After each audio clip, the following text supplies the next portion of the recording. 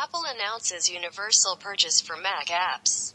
Apple has officially announced universal purchase for Mac apps that allows users to make a single purchase to use the same app on different Mac platforms instead of purchasing it again.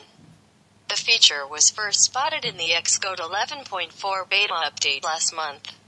The macOS version of your app can now be included in a universal purchase, allowing customers to enjoy your app and in-app purchases across iOS, iPadOS, macOS, watchOS, and tvOS by purchasing only once.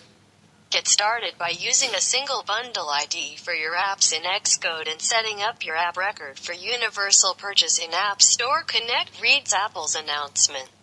To get started, Apple urges developers to use a single bundle ID and associate it with the same app record in App Store Connect. The company clarifies that apps can have different version numbers and build strings with respect to the platform. The bundle ID or app ID cannot be changed or deleted from the developer account once a developer uploads a build to App Store Connect. The apps will be made available as a universal purchase after Apple's app review team approves at least 2 platform versions. It is worth noting that developers cannot disable universal purchase or remove a single platform version from the app record once they're in.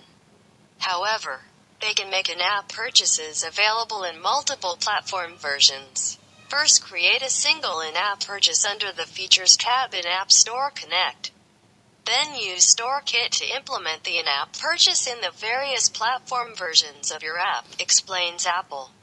In case the apps are already available on multiple platforms, Apple mentions that app records can't be merged. Hence, the developers are left with no choice other than retaining one version, removing other versions and adding those versions to the existing app's record. This essentially results in the loss of ratings and reviews of the app from the removed platform.